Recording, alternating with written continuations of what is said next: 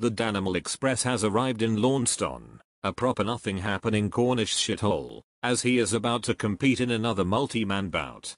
Danny Boy trolls this young lad at ringside because he knows in 10 years time he'll be on forums slagging off the boys work rate, and ripping into Maccas for not pushing Tyler bait or some shit.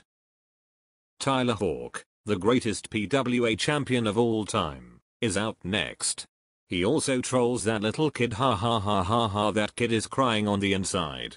But before you simps tell any of us that we're out of order, that young lad will probably pick himself up, get a lovely missus when he's older and have nice respectful kids instead of going on the UK fan forum arguing about why Game Changer Wrestling is better than CCW or something.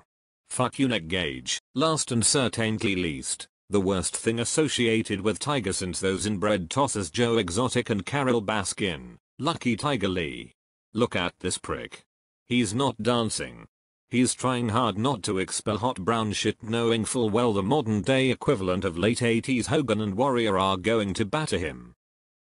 After Lee pisses his fucking pants in fear being in there with the greatest pro wrestling Pride Catch Division champion, and the greatest DWA Joel Redman Academy Trophy champion, Tyler decides he wants to leave the miserable piss heap that is Launceston. The UK Heartbreak Kid wants to stay, because he didn't come all the way from the mighty Plymouth just to fuck around. He's here to fight. Tiger Lee manages to get Danny Boy in a headlock and the jammy fucker tackles him. Then he runs like a pussy whilst Johnson tries taking his legs out like Roy Keane. Tiger then tries escaping the ring like the shook bitch he is. The Plymouth Steve Corino goes after him, but is immediately blindsided. Fucky Tiger then tries escaping again because he knows full well that if Johnson ever caught him, he'd batter him harder than Don Fry did to Takayama. After ducking and dodging Danny Boy's powerful right hand of steel, the two hit each other with clotheslines, with Danny Boy's looking like prime John Bradshaw Layfield, except less of a cunt. Hawke tries to shithouse an easy pin.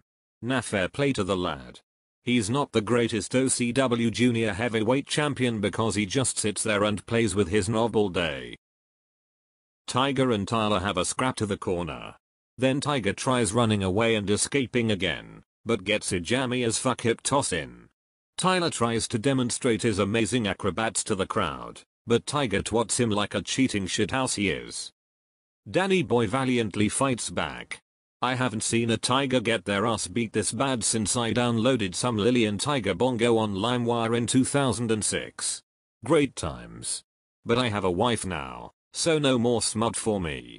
Danny Boy shoots Tiger to the buckle, but again, he tries escaping because he knows the Dark Horse would murder him.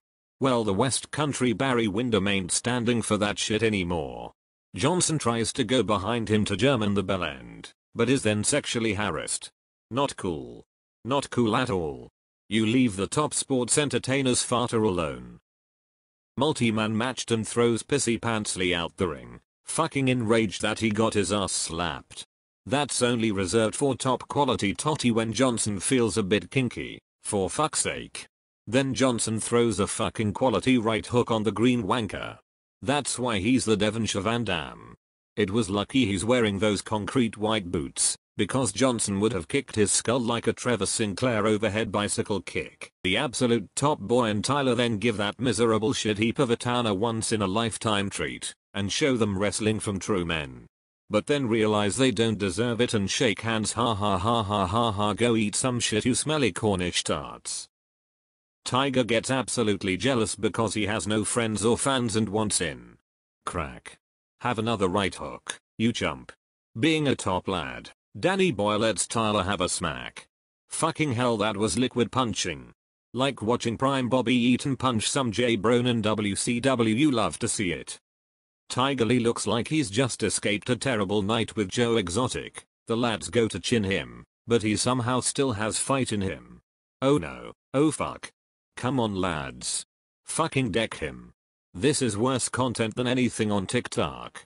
The Southwest Rick Martel tells him to fucking pack it in, and smacks him in the darb to calm him down. Dan tells Tyler to kick Lee's head off, but is blinded by those fucking corn lights and feels Hawke's powerful boot to his Swede. Get rid of those lights immediately. Tiger goes to low blow Tyler. Oh no. Johnson gets hit in the cock.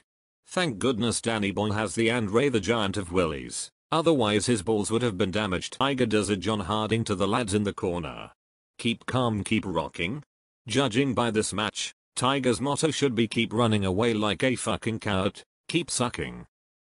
Tiger tries a noggin knocker, but ha ha ha ha, epic fail, you smelly little tart. You have to wake up early to fool Hawke in the Southwest Warrior Danimal.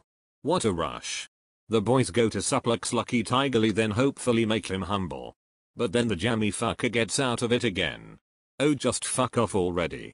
Christ. Lucky Tiger goes to kick Dan in the balls. Then kicks his head. Oh fuck. This is bullshit. Tiger attempts to kick Tyler in the balls. Aren't lucky you verge. Tyler throws him out, but again, the jammy fucker finds a way in, and skims the cat like Prime Steamboat. Lee gets all cocky and chats shit, before spearing Hawke. Oh fucking hell. Go on Danny boy, finish the bastard off. Oh. Oh fuck, right off, those lights blinded him again. Fuck this. Tiger almost murdered Danny boy. Send him to the nick immediately. Tiger stumbles like a drunken twat. Tyler knocks him spark out before throwing his missus some jewelry as he's such a great boyfriend. Tyler gets the dub, as the Launceston crowd are in tears because Danny boy has broken ribs thanks to that murderous spear. Not the result the sports entertainment Paulo Maldini wanted, but a learning curve, and after this he learned to embrace the punters and now they get along. A happy ending. Oh, and fuck those lights. But thank Christ they get moved away from the ring so people can still see the action anyway. Awooga.